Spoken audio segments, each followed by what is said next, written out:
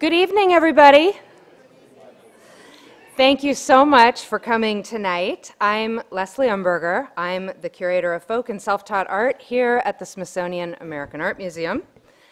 Before we begin, please silence your cell phones and other electronic devices. I'm going to start by introducing our four panelists, and then each of them will make a short presentation. And after that, we'll open the floor to questions.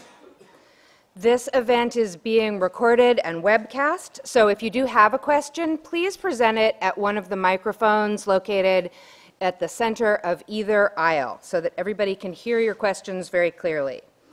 And we really appreciate having your feedback about the event or the museum experience in general, so please consider filling out a comment card at the end of the program.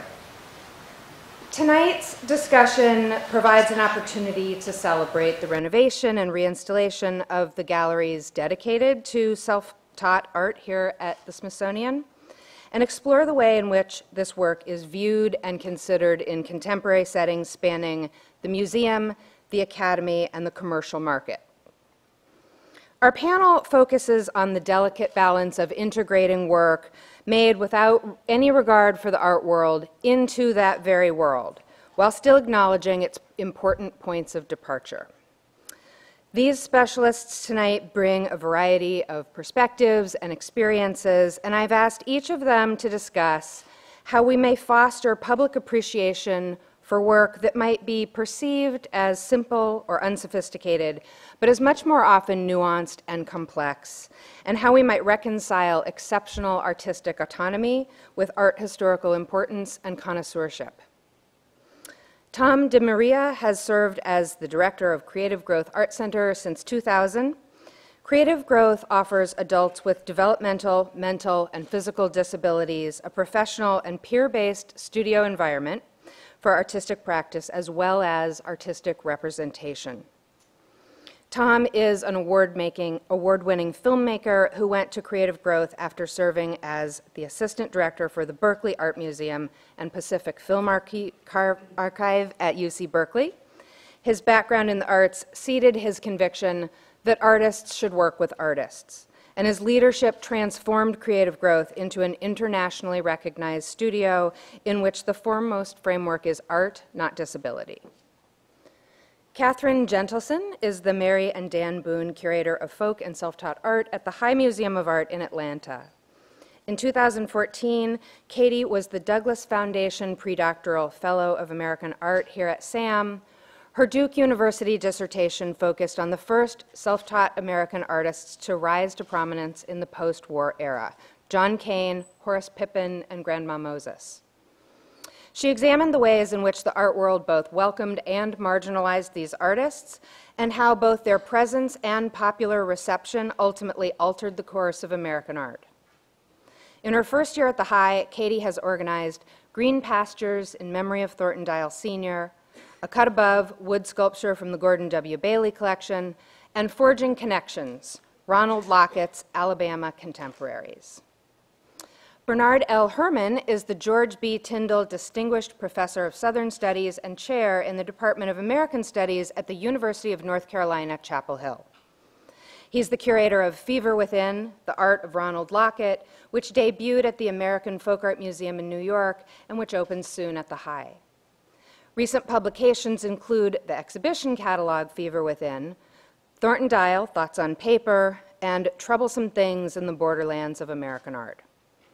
Bernie's academic background is in folklore and folklife, and his areas of expertise span art, foodways, and the archaeology of architecture. Philip March Jones is the director of Andrew Edlin Gallery in New York. Previously, he was the director of the New York branch of the Paris-based Christian Burst Art Brut, and prior to that, he was the director of the Atlanta-based Souls Grown Deep Foundation, which is dedicated to the preservation, documentation, and exhibition of African-American vernacular art. In 2009, Philip founded Institute 193, a nonprofit contemporary art space and publisher based in Lexington, Kentucky, whose mission is to collaborate with artists, writers, and musicians to document the cultural production of the modern South. His work and writings have been published by Vanderbilt University, Dutch to Digital, and the Jargon Society. So welcome, panelists. And Tom, we begin with you.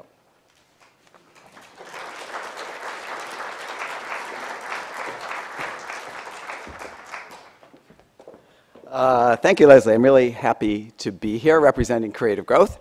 I used to live in Washington for a few years, so it's a nice homecoming. The city has changed since 1988, especially 14th Street Ness, where I used to live. So there's a whole history of art that's as kind of complex and as long as the history of humankind. And artists, contemporary artists, often reference this history when they're making art. But there's a whole group of people who make work whose work doesn't reference art history. And what do we think about what they're making, and how do we come to understand and appreciate the things that they're making? Well, of course, one of the first things we want to do is just look at an object and decide what we think about it. Like, what do we see? You may or may not know this work, but why would somebody make it? I mean, it's a simple question, but a fundamentally important question. I have never made anything that looks like this. Maybe you have. But why is it done? Is it shamanistic? Does it have a spiritual meaning? What's our engagement with it? What does it mean to you visually? If it's interesting, then maybe there's a lot of questions to ask about it. Let's see what one of the great art critics of our time, in my opinion, says about it. This is Roberta Smith writing about the work we've just seen. Sort of at the end of this review, she's saying that countering the impression, these are sort of exploding, three-dimensional paintings, and countering the impression that something has been hidden is the strong sense of something turned inside out. And I love this part, the inescapable impression of a mind and a personality at work, creating instances of insistent aesthetic communication. And I think that's kind of what we're talking about often in a self-taught arena, or for all artists, this insistent aesthetic communication. So if you kind of have that in your mind and look at the work again, does that help you see it in a different way? Does it really matter? And in self-taught, there's often this argument or this consideration of the artist's biography. How does the story lead the art? I believe the art should lead the story, of course, that if this is compelling, then meeting the maker might be compelling, and we might learn more about the context and the situation under which it was made. The artist who made these works worked at Creative Growth. Her name is Judith Scott. She's no longer alive. Her biography is compelling. If you're looking for a compelling biography in the field, hers is probably second to none. Born a twin, Down syndrome, deaf, grows up with her sister. The girls are separated at age 6. She's institutionalized for 40 years without language, left alone essentially in an institution. Her sister has an epiphany, finds her in Ohio, brings her from the institution to Creative Growth, where she sort of languishes for 2 years before picking up objects and wrapping them in fiber and fabric, which started a 20-year obsessive sculpture-making career. And, they reflect her concerns about not having personal property in an institution, how she bound things and made them her own, two people tied together, two figures tied together like the two twins reunited. So her context, of course, influenced the work. Wow, because when we see it in a different context, we see it, can this work cross over into contemporary? This is in the Art Brut Museum in Lausanne, which is not a contemporary space particularly, but this is a contemporary space. This is her work in Tokyo at the Ginza Galleries there. And it really takes a different way of perceiving. This is the current exhibition, traveling of her work. It's a one-woman show from the Sackler Center for Feminist Art at the Brooklyn Museum. It's been traveling for a year. It's now in Toronto at the Oakville Galleries until the end of the year. Where did Judith make her work? She made it at Creative Growth Art Center.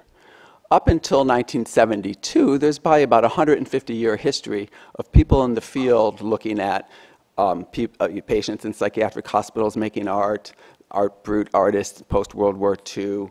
Who are these people making things that didn't go to art school, essentially? But in 1972, then Governor Ronald Reagan suddenly deinstitutionalizes a whole population of people in California with developmental disabilities to save money. So what are they going to do? Well, of course, artists lead the culture.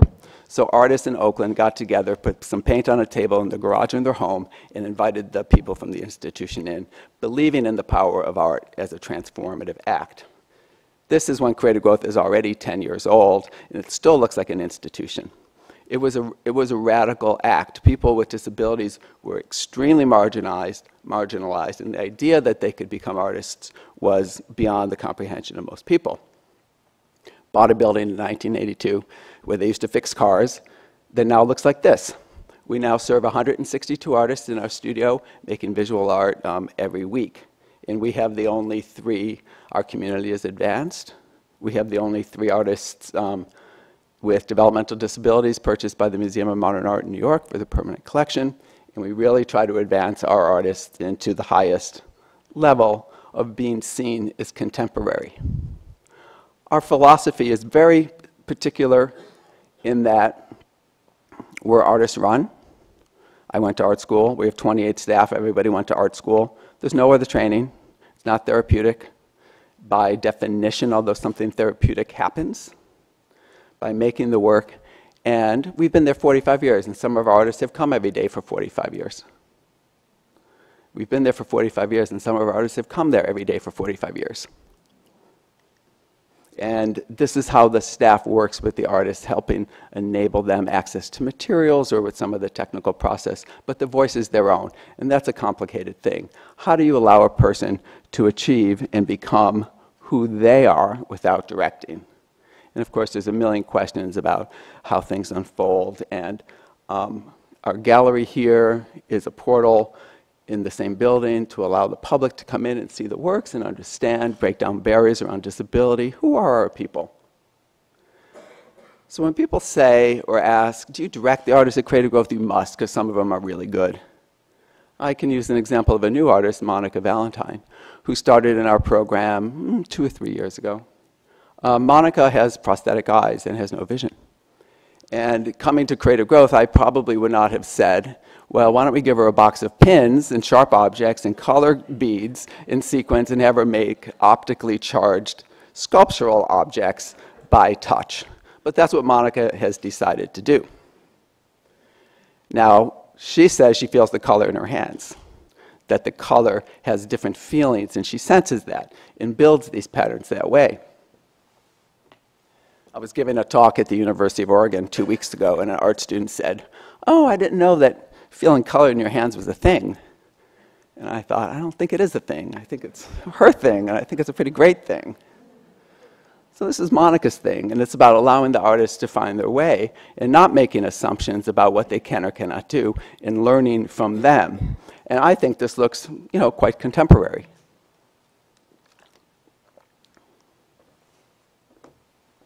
Another artist who leads the way is a creative growth artist named William Scott. Now, William's this great guy because he wants to change the world and make the world a better place.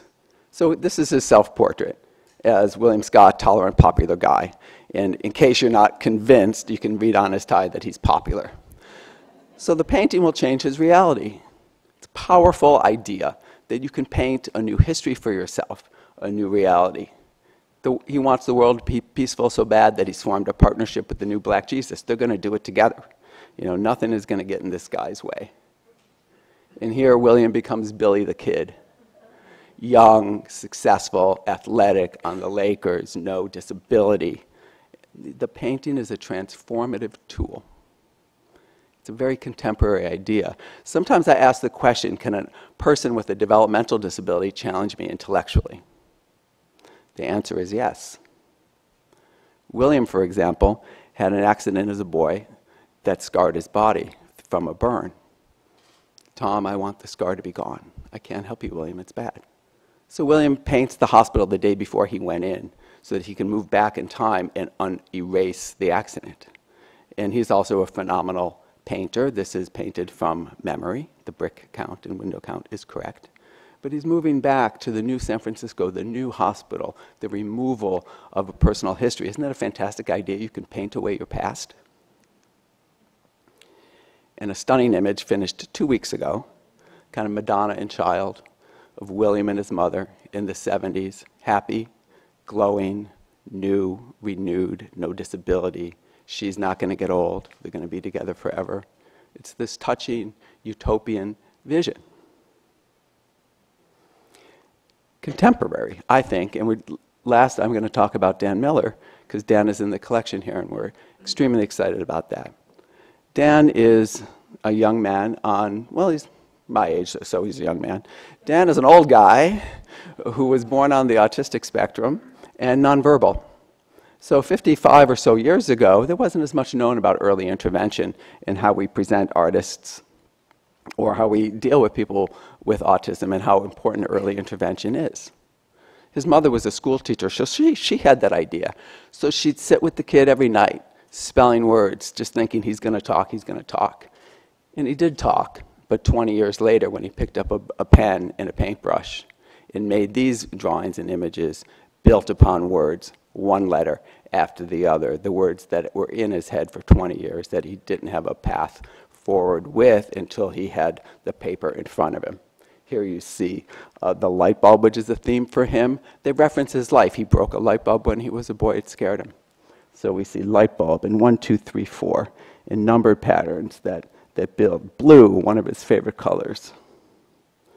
And Dan sat in his uncle's hardware store on the weekends. So he loves the things. He kind of compulsively reads the Granger catalog, if you know what that is. So he writes the, about the things in the hardware store. Electric, circuits, router, switches. And I think somehow maybe they're metaphorical for Dan's issues around communication. Can I get the circuits right? How can I get this language out? And he paints, and his work evolves. Here you see an object, the page, and you see the word-written book in paper. And as his work has grown, and his colors have changed, and they've gotten larger and more complex, I think he puts to rest the argument that some people make around artists with disabilities or some self-taught artists, that they're kind of one-trick ponies. They do one thing again and again, but they don't really evolve because there's not an artist statement or a progression. And Dan does progress, and these paintings are quite large now. And like most evolving artists, his work has become increasingly abstract. And then recently, he found an old typewriter at Creative Growth and sat down and typed the same words that he's been writing, making, in a modern, concrete, fluxus poetry kind of style that he doesn't understand the reference to. So how do we understand artists whose work doesn't reflect art history, but whose work is making art history? By seeing them as contemporary. And this is how Dan works. And we look at his helping us pick his work for a solo show in Paris, for example, and presenting his work at Rico Maresca in a really contemporary way, because that's how we want his work to be seen. The path to art is often the path to communication. And when you're in these magnificent new galleries here, you'll see this path to communication. The work is speaking to you. In many cases, the work is yelling at you. And if you open your ears, you'll see what the artist wants you to see.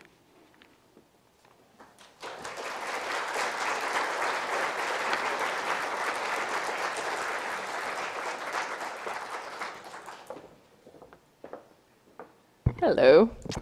So the last time that I was here, or was supposed to be here, I went into labor. So it's very nice to be back under different circumstances, and wonderful to be here to celebrate the awesome reinstallation that Leslie has done with incredible self-taught work in this collection. So I'm going to do something a little bit different than what Tom has done and give you a kind of walk through time, a sense of how self-taught artists have been incorporated into museum programs really over the course of the past century, and then kind of bring you up to date with where we are now. And I'm also going to start with somebody that he mentioned, Roberta Smith, this awesome New York Times art critic who's a great advocate for self-taught artists. So several years ago, New York Times art critic Roberta Smith called on all curators to figure out how to integrate the outsider geniuses or near geniuses into their programs. She criticized several major museums for keeping folk and academic art segregated in their recently rehung galleries of American art, which she felt remained monotonous and uninspired as a result. "The snow globe needs to be shaken," she wrote. "Homogeneity dulls the eye and lulls the brain. It is the discrepancies that grab our attention and make us look more sharply and deeply." As if heeding Smith's call, some of the nation's leading institutions have made notable room for self-taught artists in recent years.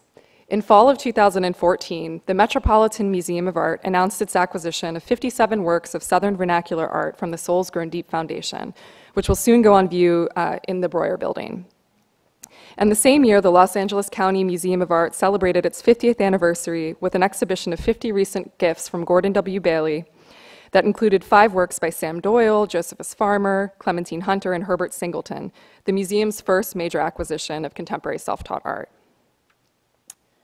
One of the most buzzed about incursions of self-taught artists into the mainstream in recent years was the appearance at the 2013 biennial of the Italian-American self-taught artist Marino Urriti's Encyclopedic Palace, an epic architectural model that the artist designed in the post-war period as an addition to the National Mall.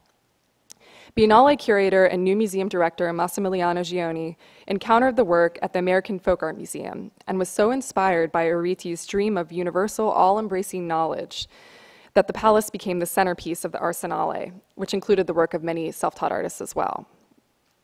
And of course, the market is responding, with commercial galleries specialized in emerging and established contemporary artists, such as James Fuentes and Marianne Boesky, bringing self-taught artists such as Lonnie Hawley and Thornton Dial Sr. into their rosters. The Outsider Art Fair expanded to Paris, and Christie's recently revived its sales dedicated to outsider art, establishing new record prices for artists such as William Edmondson, whose Boxer brought nearly $800,000 last January. All of this activity contributes to the impression that we're living in the midst of unprecedented boundary breaking, or in catchy newspaper headline speak, a moment when outsiders are becoming insiders.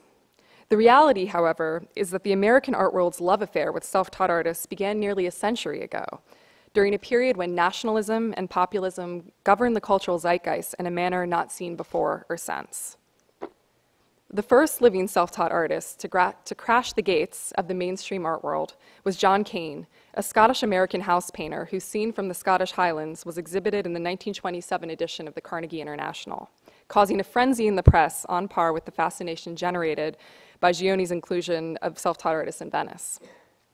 Cain's work attracted support from many arbiters of modernism, including Alfred Barr and Albert Barnes, leading to an embrace of self-taught artists that flourished in the 1930s. In 1937, for instance, visionary Nashville sculptor William Edmondson became the first African-American artist to have a solo exhibition at MoMA, and the painting of Horace Pippin, who turned to art making as a way to rehabilitate an injury that he endured while he was fighting in World War I, made its debut at a local art annual in Westchester, Pennsylvania. The following year, Pippin's paintings were included in MoMA's seminal survey of self-taught artists, Masters of Popular Painting. And Edmondson's sculpture was sent to Paris in the first major exhibition of American art to appear abroad in decades, also organized by MoMA. MoMA moved away from self-taught artists after a poorly received show of Morris Hirschfield's work in 1943, but the 1940s witnessed the rise of Grandma Moses, hands down the most mainstream self-taught artist of all time. In addition to becoming a household name through her unforgettable mass media appearances and the licensing of her imagery for greeting cards, fabrics, and other consumables, Moses became a representative of American values abroad as her work toured Europe in the 1950s, a lesser-known weapon in the cultural arsenal that the United States government drew upon during the Cold War.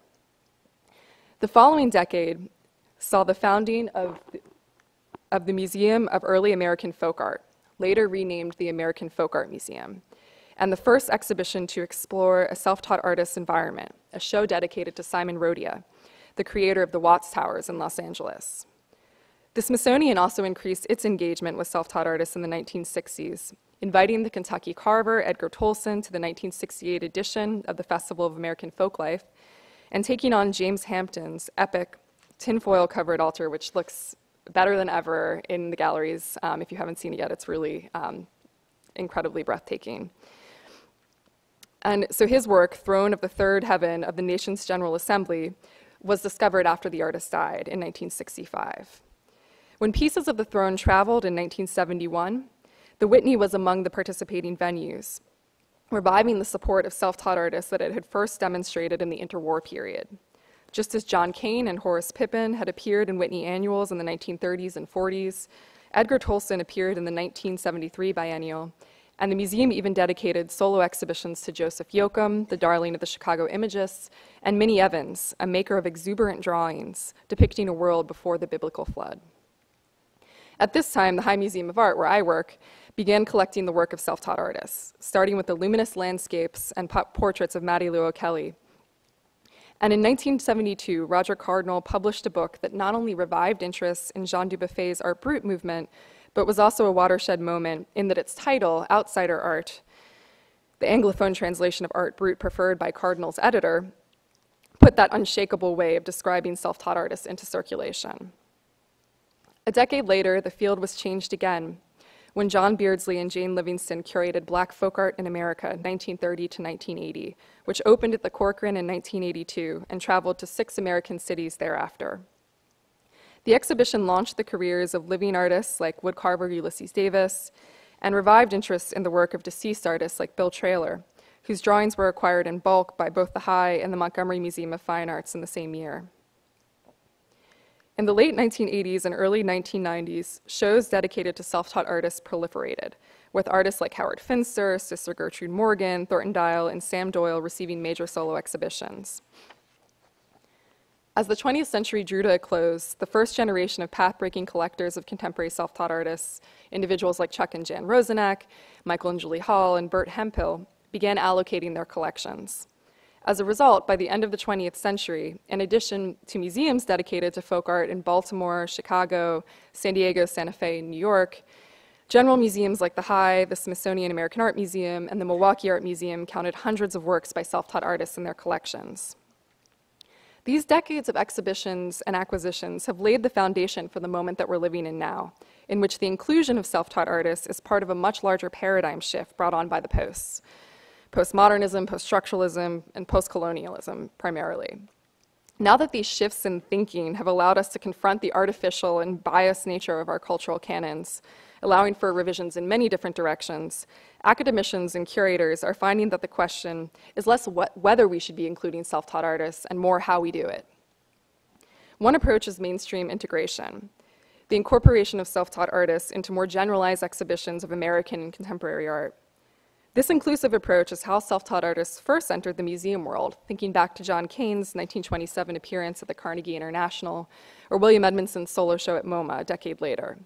But there are many recent examples to draw upon, a few of which I've listed here. The distinct approaches of these shows vary, but they all rest upon an assumption that the art is primary and the biography of the artist, including his or her access to training, is secondary or even irrelevant. One of the many positive outcomes of this inclusive approach is a vindication of democracy in the arts, the demonstration of a kind of equity and respect that has eluded many of these artists in their daily lives, but can at least be realized in the utopian space of the art gallery. Museums that have rich collections of self-taught art, like SAM and the High in Milwaukee, also have the opportunity to cultivate the integrity of this field. Advancing an understanding of the impact that self-taught artists have had for more than a century, of the ways that they've not only complemented but also challenged art world norms, generating the kinds of advances we associate with trained modernists, may on the surface seem isolating, but its long-term effect will be to give self-taught artists their rightful claim in mainstream histories of American and 20th century art. Leslie's installation and her collaboration with her colleagues here at SAM are proof that inclusion and integrity are not mutually exclusive approaches to self-taught artists. They can be practiced simultaneously. William Edmondson, for instance, appears twice in the museum, first in sculpture curator Karen Lemmy's exhibition on the direct carving movement and its many practitioners, trained and untrained, and again in the newly reinstalled folk and self-taught galleries, where Edmondson's crucifix is juxtaposed with another emotionally charged meditation on Christ's sacrifice by Joe Minter, who, like Edmondson, installed his sculpture in a tour de force outdoor installation on his property, and he's still working on it. It is easy to get bogged down in how self-taught artists are classified and what inevitably inadequate adjective we choose to describe them. And whenever I do, I think back to something that Elaine Locke wrote about African-American artists in the late 1930s, at a time when the first surveys of black art were taking the country by storm. He said, "Art doesn't die of labels, but only of neglect, for nobody's art is nobody's business." It reminds me that the main objective moving forward is to do everything we can as curators to make this art and the histories it represents everybody's business, an effort that hinges upon a variety of approaches and not a single silver bullet. Thanks.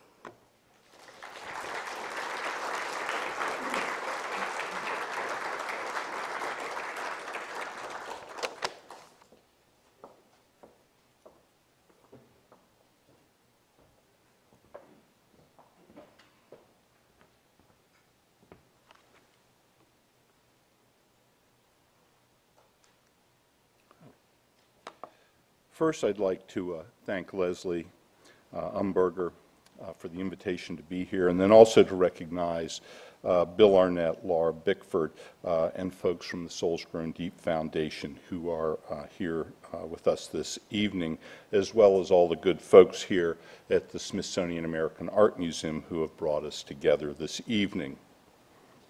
I also want to be brief because the elegance of Leslie's installation awaits us. Reflecting on the art of Ronald Lockett, Lonnie Holley described his younger friend as a universal messenger. Holley explained he had ideas and thoughts about material. He had ideas and thoughts about the rain, the mountains, the forces of nature, and all these other things that affect the human way of living. Holley summoned forth a remembered moment. One day, we went walking, and he was asking me, said, "Lonnie," he said, "I don't really know anything about art. I don't really know what they want from me or what they want me to do." I said, "Ronald," I showed him a piece of tin on the ground, and I showed him a piece of wire, and I said, "Take those two pieces of material right there and consider them. Tell me what they look like to you." And then what I did, I put a stick in between the tin and the screen wire, and Ronald, when he got through with it, he had saw something kept and put in captivity. Holley continued, addressing the beauty in things discarded, deteriorated, discovered, repurposed, linking Lockett's art to Thornton Dial's and his own. That's the whole thing if you see these works that Mr. Dial did, Ronald did, all the things that I've done. We're trying to reduce it down to the particle debris degree. We want them to see the particle, see that right there. Holley offers us a great deal to ponder in his commentaries and his art, for example, Yielding to the Ancestors While Controlling the Hands of Time from 1992. The significant part of his challenge resides in how we position art with words, and in that gesture create a space for its reception. In the areas of outsider, self-taught, vernacular, folk, etc. art, that space is invariably circumscribed by what we might think of as a connoisseurship of difference, or an authority on the margins. The point is this: those labels and frameworks place significant bodies of artistic production in the orbit of a dominant art culture that articulates its authority through assignments of otherness without ever describing itself. That dominant art culture arguably requires no modifiers. It constitutes an art world untroubled by terms that speak to social, economic, educational, class, institutional, ethnic identities. How then might we position the art of Hampton, Martinez, Harvey, Holley, Dial, Lockett, Butler, and others represented in the Smithsonian American Art Museum collections?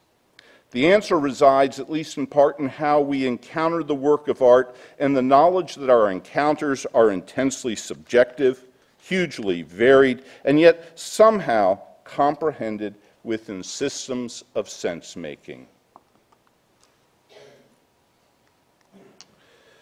Making sense is a good place to start. When I first encountered Thornton Dial's African Jungle picture of 1989, some years ago, I was overwhelmed by the intensity of the mixed media painting. Women's faces built up from the surface, heads wreathed with snakes, possibly coral, possibly copperhead, all suggestively venomous, vividly white teeth and grimace, agitated swirls of disembodied heads. This is the lyric instant, the moment where the work calls attention to itself as a made thing, not as an image, but as a powerfully affecting presence. Even as the visual power of African Jungle picture overwhelms the imagination, our minds turn inevitably to the necessity of making sense of wonder, of domesticating the wildness in the work, of narrating meaning.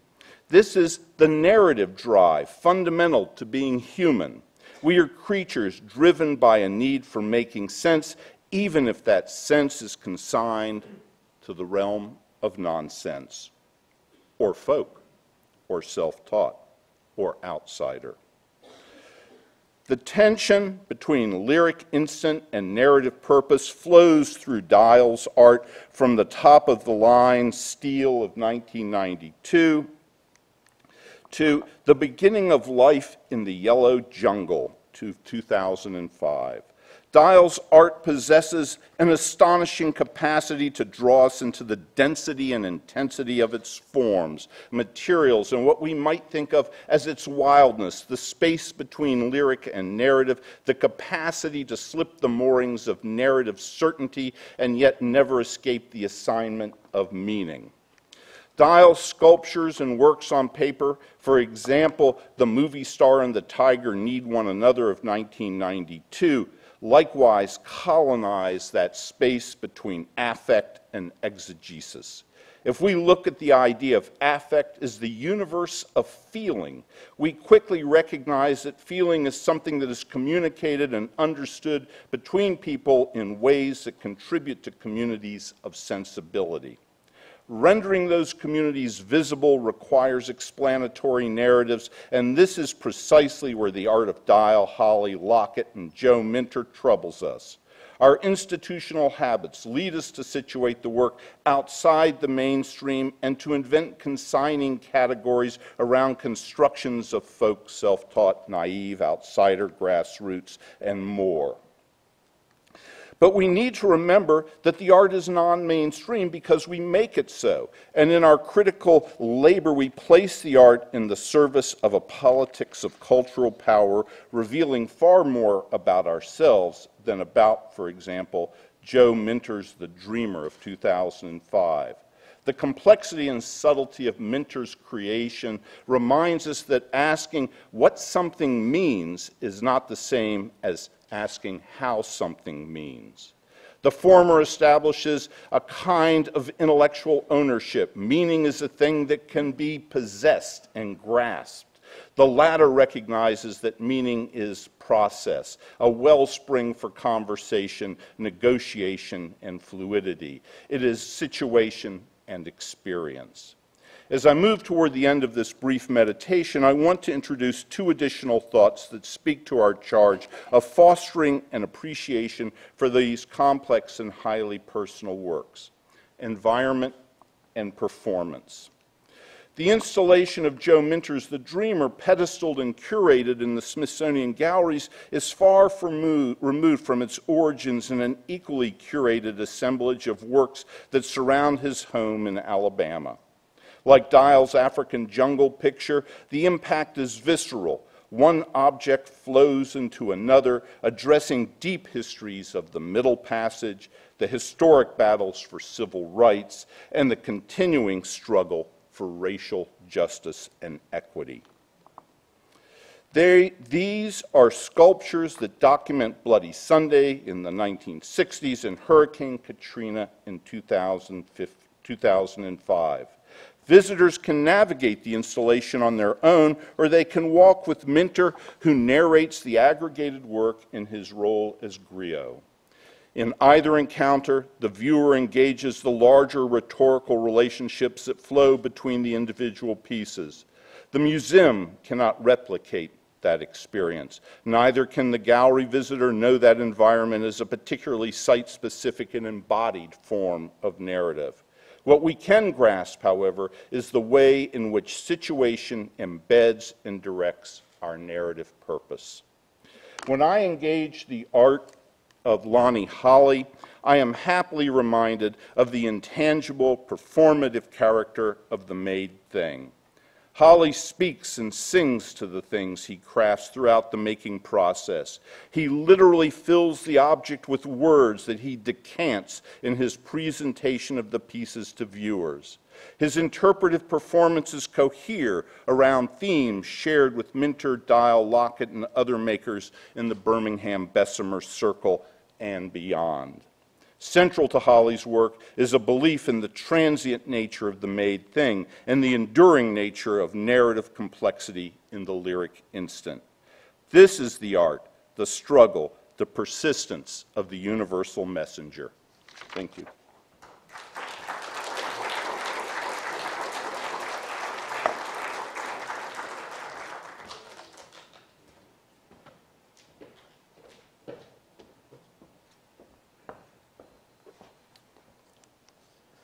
Good evening.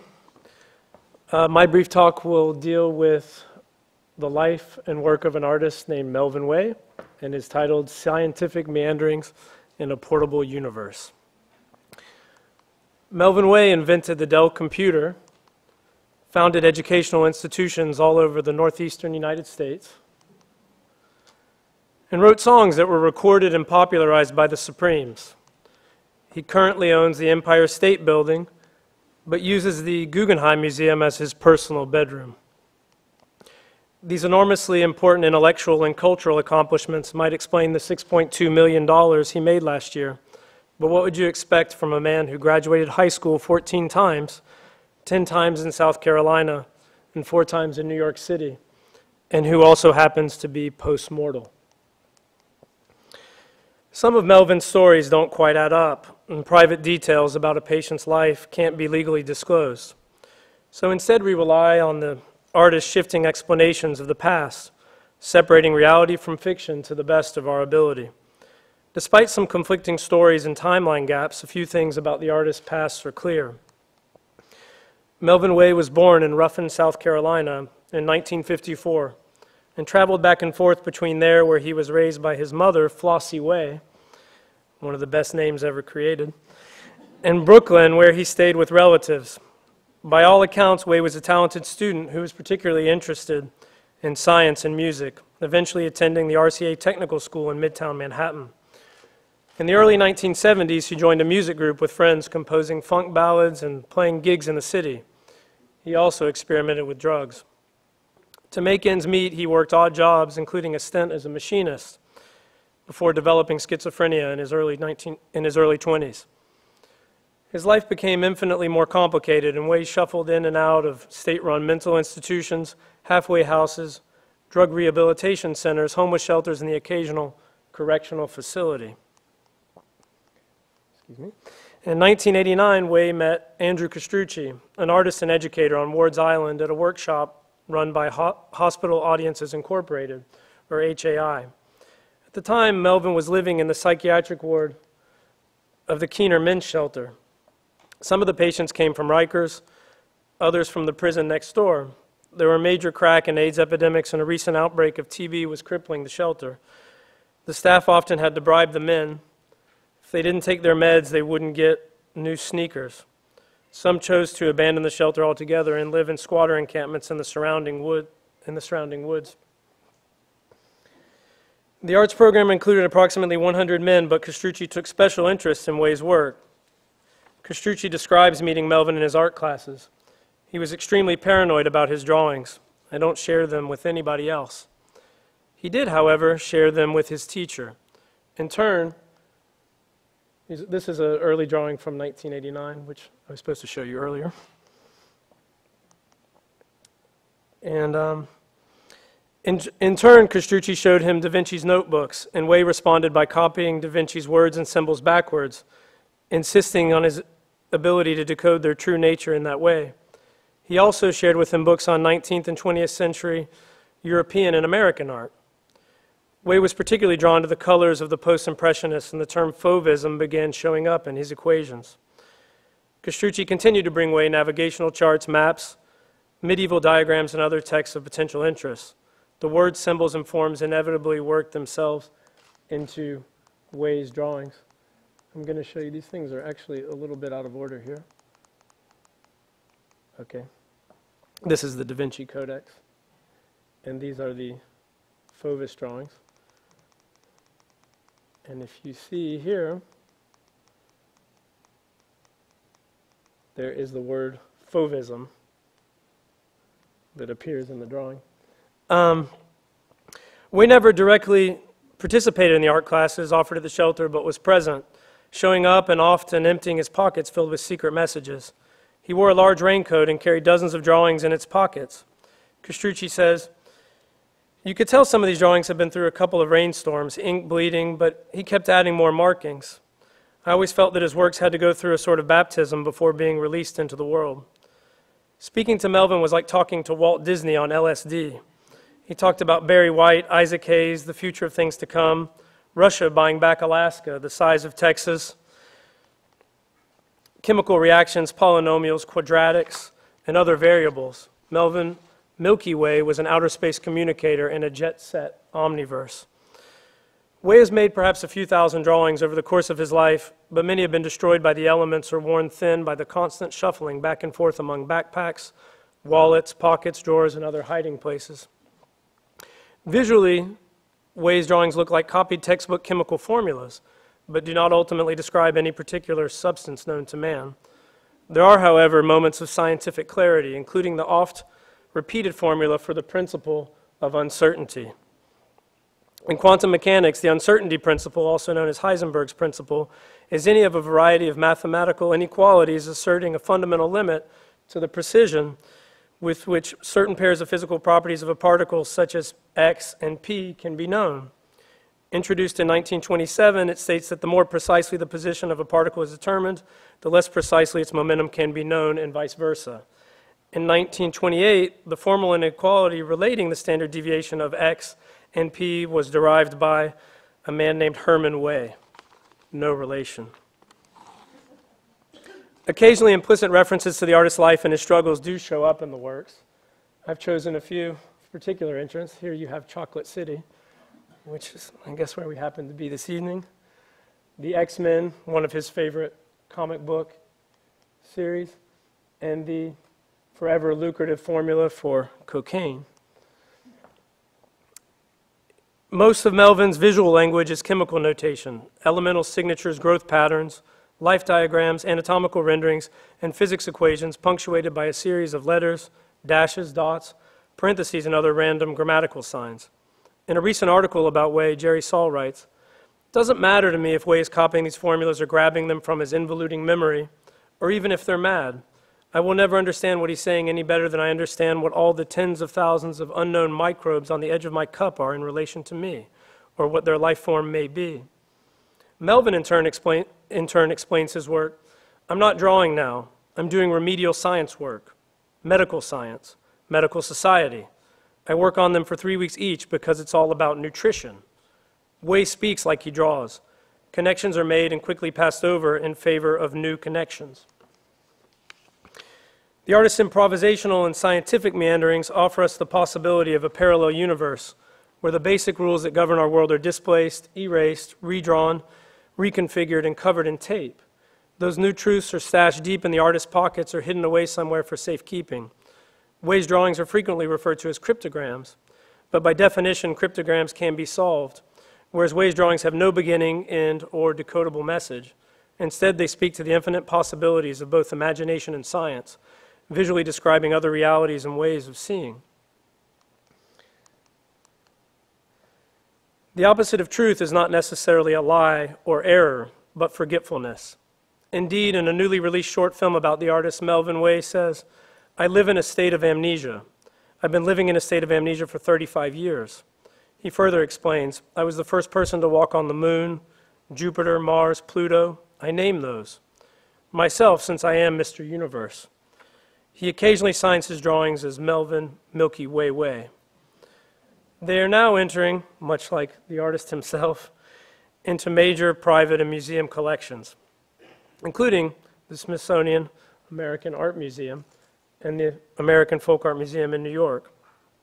But regardless of any critical acclaim, Melvin Way still travels with his drawings, digging into his pockets for them as others would dig for a cell phone, eager to record the next reaction or spark with his pen on textured, sweaty, tape-covered transcriptions of his highly personal, highly portable universe. These drawings surely, if temporarily, free the artist from his position on earth and give him peace in a life generally ruled by uncertainty and chaos. Thank you.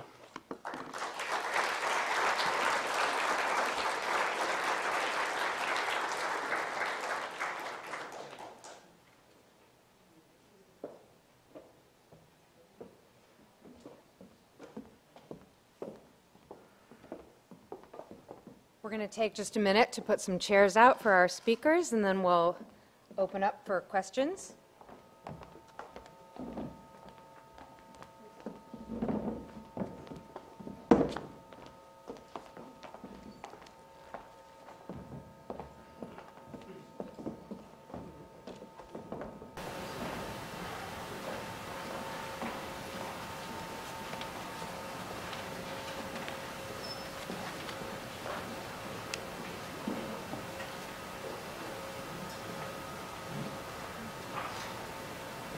Okay, I think you can come on up, you guys.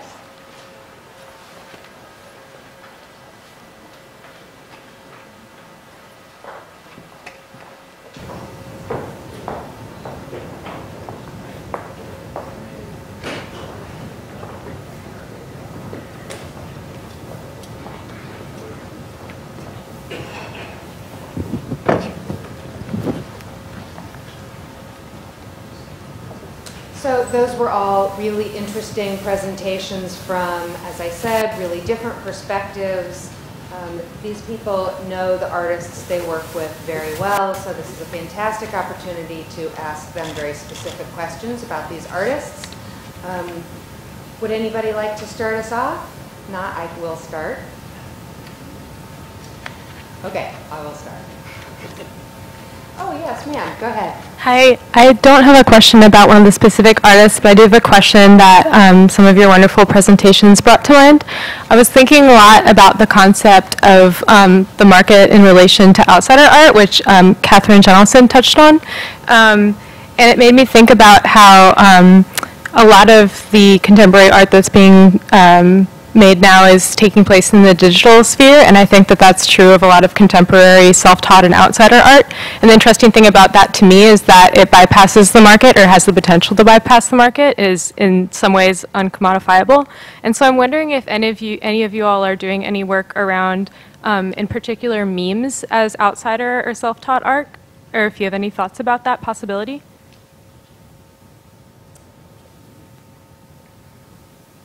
About the possibility of digital work being done by? Specifically memes. Like if any of you all are looking at or have any thought about the possibility of memes as self-taught or outsider art. It's a hyper-contemporary question, and it's okay if the answer is pass. I can return to my seat. Any of you have any thoughts on that? Well, I guess as the lone commercial gallery director, I could attempt to, but I don't really think that memes particularly enter into our particular field of study. I mean, the very few digital works that exist within this so-called field, I think, will be limited to some things that people like Lonnie Hawley have done, and others I can think of. But they're few and far between, and they're not really the kind of sarcastic, social media-driven things that I think that you're talking about. I don't know fully what you mean by digital work, but we have a digital program both in terms of film and video animation, digital drawings, other sorts of work that our artists are doing, and we have found that particularly young adults on the autistic spectrum respond better to screens and digital imagery than they do to traditional materials. So that's an area that we're actually increasing engagement with our artists in, and it brings up just regular contemporary questions about how it presents and if it sells or not, and we're doing some digital outprinting of some graphic digitally constructed drawings in the way that I think contemporary galleries are struggling or not with presentation and pricing.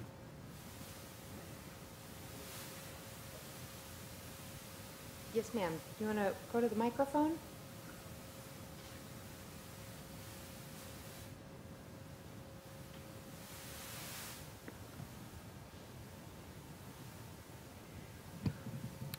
I really don't know how to word this. I've been teaching art to children for several decades, and I work with very fine children that have some processing issues. And we were doing designs last spring, and this one student drew in pencil something very simple. It was symmetrical and had some free-form lines. But I walked by his seat, and all of a sudden, I couldn't move, and I felt a whole moment of just pause and felt this circle here. And out of my 25 years of teaching, I've never had this. And so the fact that you all are so progressive, how do we nurture this for certain children? You know, where the parents might have hope that the kid might go to college and this and that, but the kid's very bright, but he has some severe, I don't know if it was severe, but some learning problems. So as a teacher, I didn't know what to do. I called the mother, but I don't think she really got it. In my experience, the parents don't get it. And in my experience, the parents don't get it. And as someone who went to art school, no one's parents were happy they're in the art school. And not without exception, it's the same at Creative Growth. You know, our artists come and they earn money, we send the checks home, and parents bring it back. There must be a mistake, you know, if they be an artist. So, you know, it's really about a cultural shift in value in aesthetics and art in a way that's important. So it's not just necessarily within the self-taught, it's within the field that's really important. But that moment of swooning or seeing the connectivity and the creativity in that moment is such a great visceral human experience. Why we don't value it more as a society, I don't know. So we just really have to try to work within institutions of artists and different kinds of situations to really value our artists and their work. So it's not working? I'll talk really loud too. I wanted to say that a lot of the artists whose work is featured in the galleries we'll see are people who were artists, you know, as children, and the creative impulse was something that they nurtured, you know, for their entire lives, but often didn't have the opportunity to really dedicate themselves to until later in life. So it's really amazing when that, you know, impulse gets returned to later in life. It's wonderful. It can be nurtured throughout, and it's great because we have teachers like you out there who can recognize it and try to make that happen. But the happy thing is that for a lot of these artists, it's something that they do go back to, and it stays with them for their entire lives. Yes, sir. I have two questions that are related. Katie Jennelson mentioned self-taught artists from the 20s and 30s and 40s, which were very popular at the time, but many of them are not known now. Why is that? And then do you think the same thing will happen with the Thornton Dowells, the contemporary, the well-known artists from this time period? And if so, or if not, why? So Carl's question, oh, thank you. Is this working? Yes. Okay, great. So it's interesting because I think that part of what happens, you know, after, basically in the post-war period, when MoMA stopped doing a strong program, artists, is that we also get in that same moment a lot of specialized institutions that come into being. So I mentioned that in my talk. The Museum of Early American Folk Art is founded in the early 60s. You have the collection of another really important self-taught art collector who had been on the board of MoMA give his collection to the Fenimore Art Museum of Cooperstown.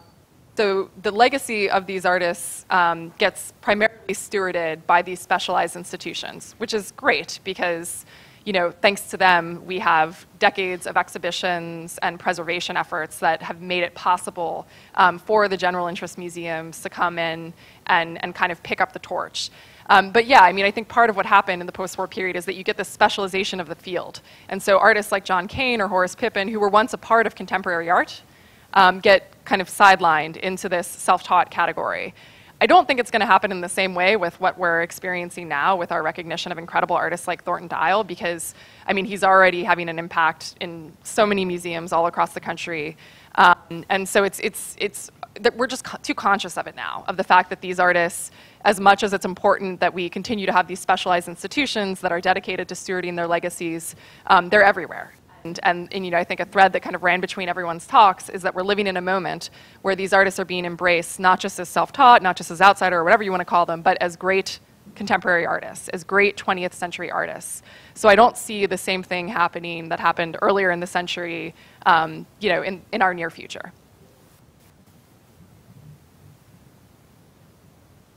Did anybody else want to speak to that? Bernie? Well, actually, is that, you know, I can think of more recent examples of folks who've lost currency. Lee Godey, Eddie Arning, both, you know, had these extraordinary moments and then really have faded from a lot of the conversation. The question is, you know, about Mr. Dial or Lonnie Holley or Joe Minter, I think is a very different kind of question.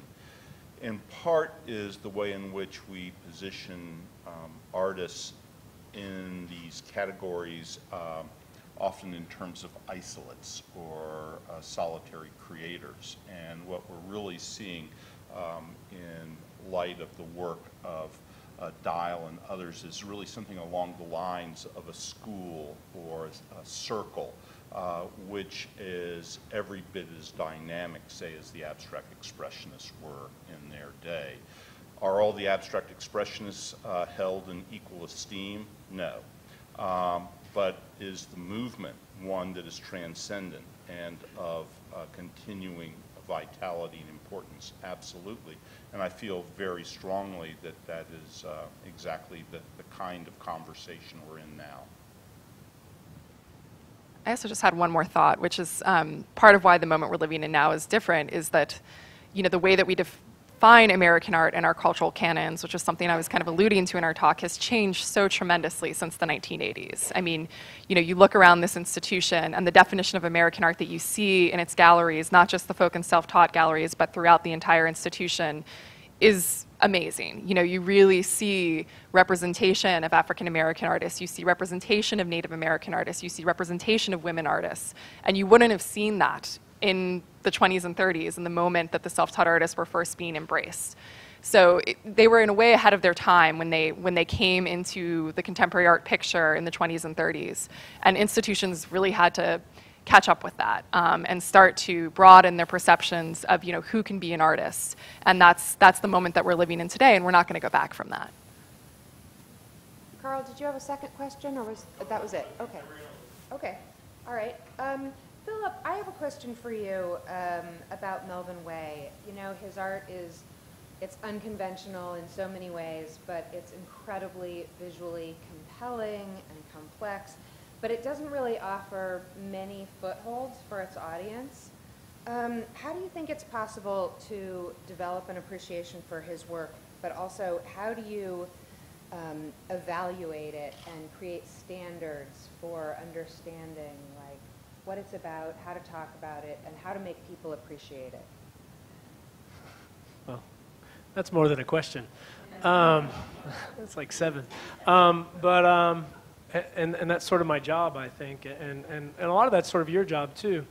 You know, the role of gallerist is maybe not as specific as I would like it to be. I mean, you end up being an advocate, and you end up doing all these other kind of things, but once you get the works into the institutions, and once they kind of arrive here, then it's that whole business of kind of assigning them into different categories and places and educational programming around it and all those kinds of things. My experience with Melvin's work was actually very personal, and I'm not sure how you do that. I mean, my talk was obviously showering and bathing everybody in context, which some people would probably not like and others would love, because there is always that debate about how much of the bio and what to lead with and what's really important, and can these objects live on their own, which of course they can, but neither can you divorce these objects from the way in which they were made and by the and by whom. Somebody sitting in a room, and in a lot of essays, actually, Way's work, people have tried to compare it to John Cage and other people who were doing kind of visual notation and things, and it just doesn't really, for me, make a lot of sense. And you're really trying to make it into something it's not, or relate it to something, sort of a la parallel visions. It's all kind of there in Way's work. There are those personal touches, and there are things about pop culture and about his personal life that are readily available, but it's also not an easy work to immediately grasp. But if you don't feel it, and you don't see it, and you don't read it, I don't know, isn't that kind of the problem of art, right? It's like, I don't know. It's very tough. That kind of leads me into a question that I have for Tom. In a 2015 New York Times article by Nathaniel Rich, he noted that the curator and museum director, Lawrence Rinder, flatly rejects the direct connection between unusual biographies and inherently fascinating art, which I understand as an argument that the artists make valid work, that we're not simply interested in some element of difference only. And I think that you agree with him on these specific points. And you also argue that a culture of disability informs the work. Can you explain the nuances of that? Yeah, I'm very interested in the culture of disability and how it informs the work, because I think that there is, and I just see anecdotally, almost like a clinician, the artists with certain kinds of disabilities having certain kind of aesthetic qualities in their work that I think are sort of, it's interesting to look at. If we look at some of the serial repetition of people on the autistic spectrum, some of the tactile bundling, touching kinds of components to people with Down syndrome, the similarities that I see that cross through programs that we've worked with in Japan and in Australia and in America and in Ireland and in Morocco, and you see people with similar kinds of disabilities working in similarly aesthetically interesting ways.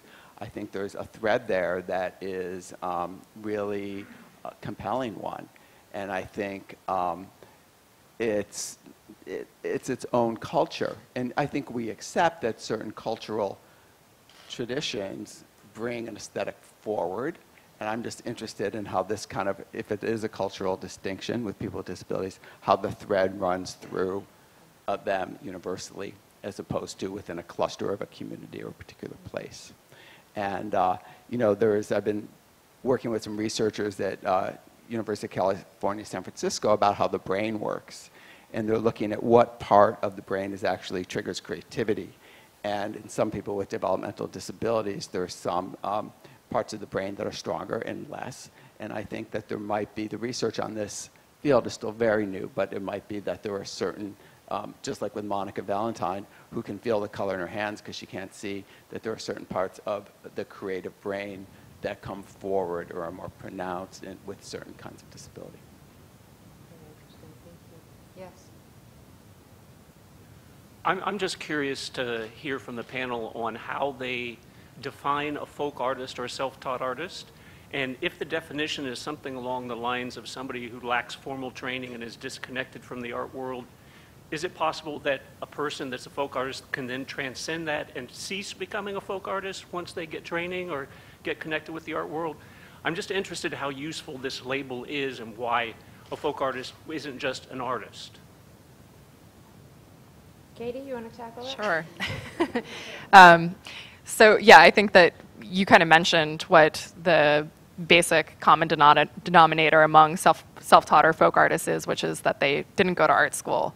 But I do think that many of them transcend the notion that they're separated from art history in some way all throughout their careers. I mean, there's so many ways you can access art history not in art school.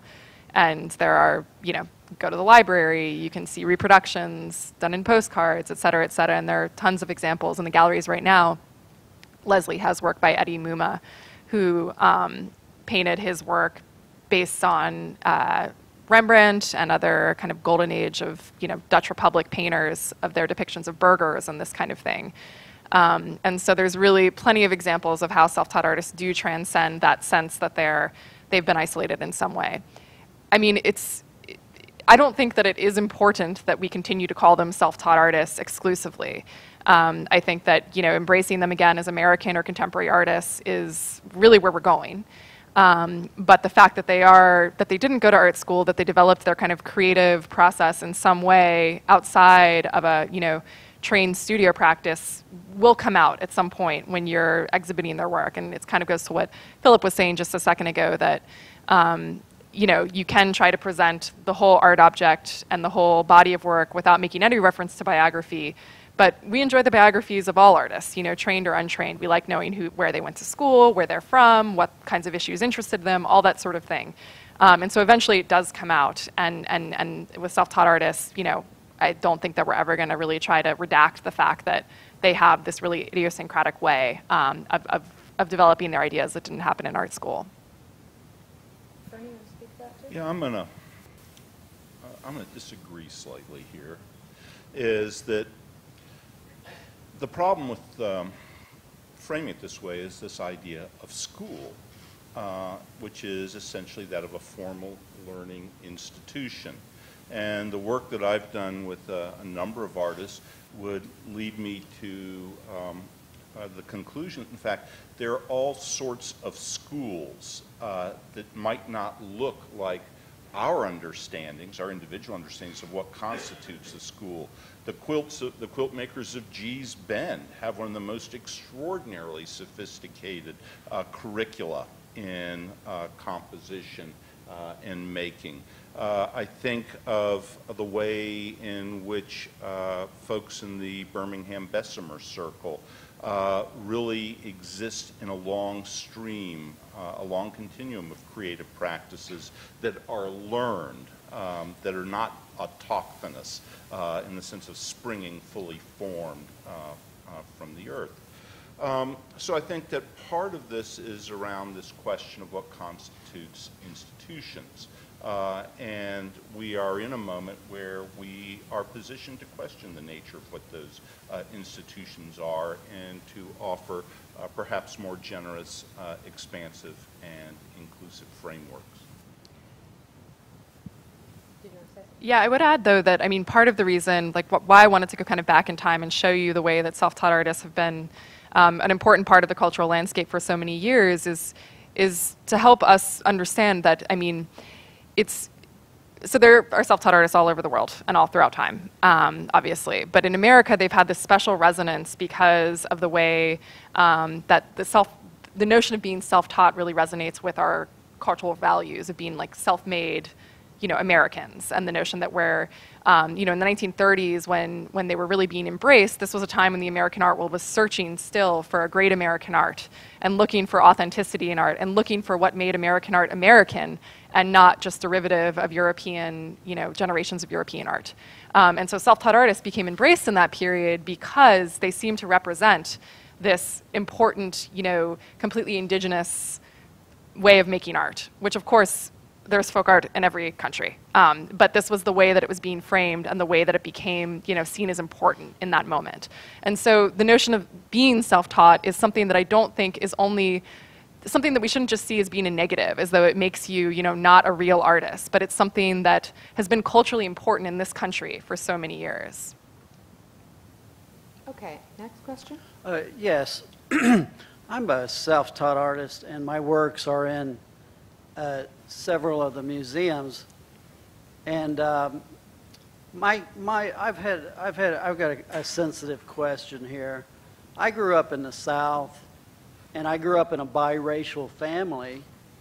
And for example, in my family, I have a sister that's African American, identifies as African American, and yet I'm in the American Folk Art Museum. I'm in the Art Brut Museum in Switzerland. And yet I've never been really,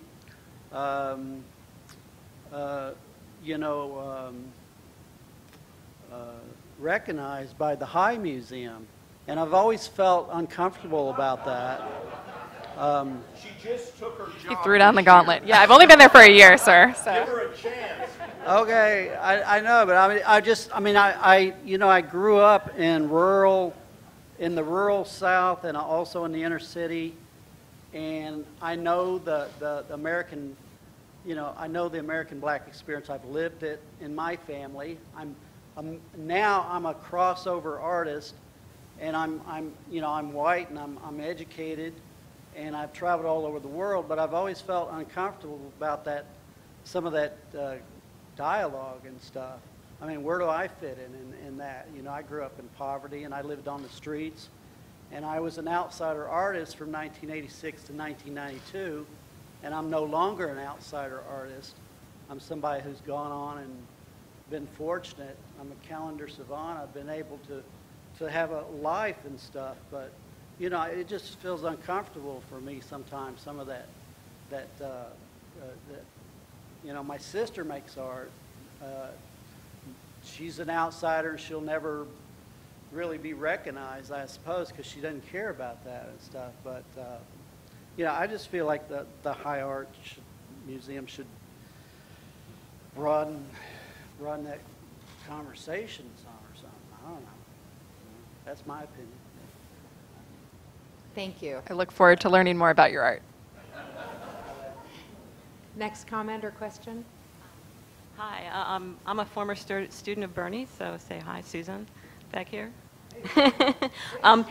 And would point out that it's partly due to him. I think it was probably 30 years ago that I sat in one of the first classes Bernie offered on folk art when I was a graduate student. And one of the things that struck me then and has struck me ever since, and it hasn't come up yet today, which is why I'm up here, is the use of materials. And specifically, I think, especially in some of the environments, but in a lot of the art that we saw going by today, we're seeing a sort of repurposing of everyday materials that may be a slight difference from artists that come through a more formal training and are brought up in the tradition of using specific art materials.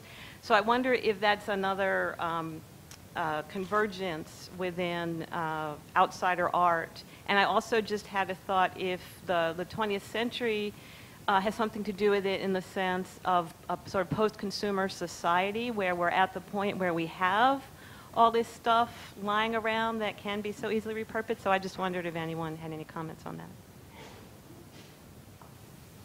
We certainly deal with artists at Creative Growth that are repurposing, and Judith Scott, for an example, really collected, we say that she appropriated objects, which means she stole them from everywhere and just bundled them into sculptures.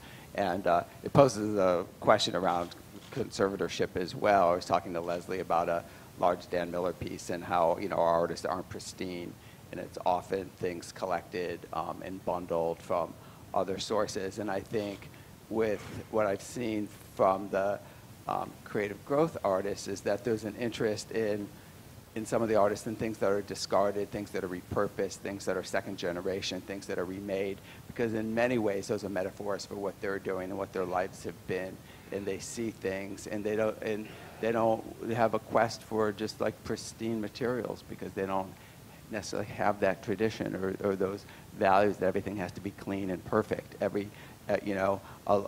lunch bucket and a piece of cardboard and a piece of rubber hose is interesting as something that you'd get from an art store. And I think it's just that the whole range of how an artist approaches objects is, in a self-taught field, or particularly within artists with disabilities perhaps, is just, everything gets turned upside down. There is no right.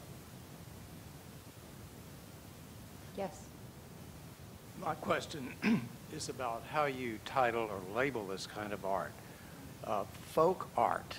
Well, it isn't really folk in the usual sense of the word. I mean, we now have prisoners, we have mental patients creating this sort of art.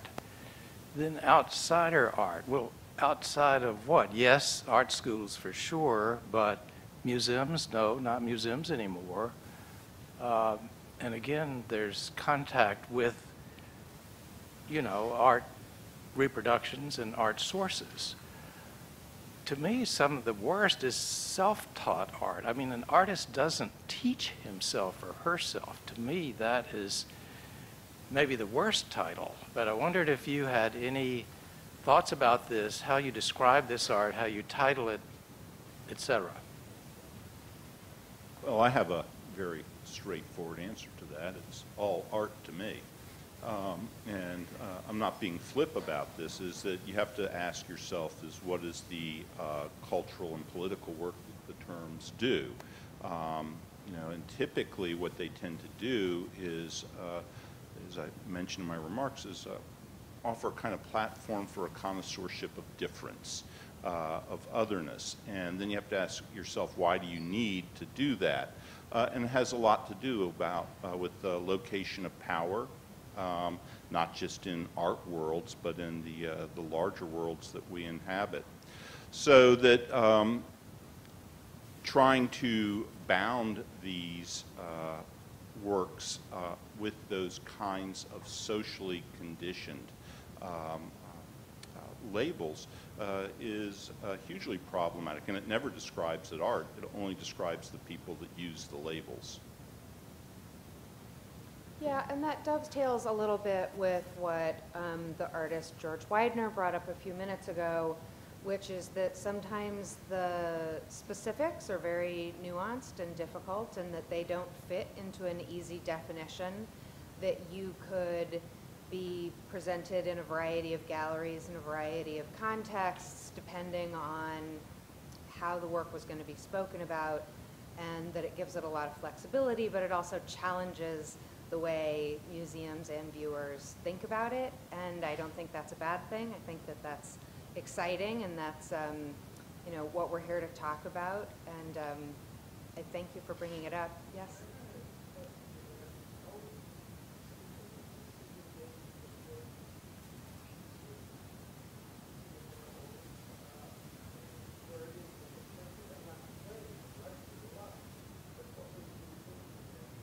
Well, the thinking was that we like to both break out the galleries in very specified ways so that people can think differently about, think in depth about what that kind of material might be and how broad it might be, that it isn't this neat and tidy category, but that it's actually quite complex and difficult. That means that almost any of it could be appropriate in a different place in the museum, and in fact there is a lot of work by self-taught artists throughout the museum. We have Grandma Moses in the Experience America galleries, as Katie pointed out, William Edmondson in direct carving, and George as a living artist who is extremely interesting and really working with things that challenge people conceptually and are visually stimulating. We thought that that would be a wonderful place to put his work and sort of, you know, probe those questions about who goes where and why, and put it in a place where it was also stimulated by some of the work surrounding it, which had to do with also like his particular piece with text and numbers and sort of a more conceptual context for it. So I think that concludes our program. We are greatly thrilled that everybody came tonight, and I'm really appreciative. So thank you so much for coming, and enjoy the rest of your evening.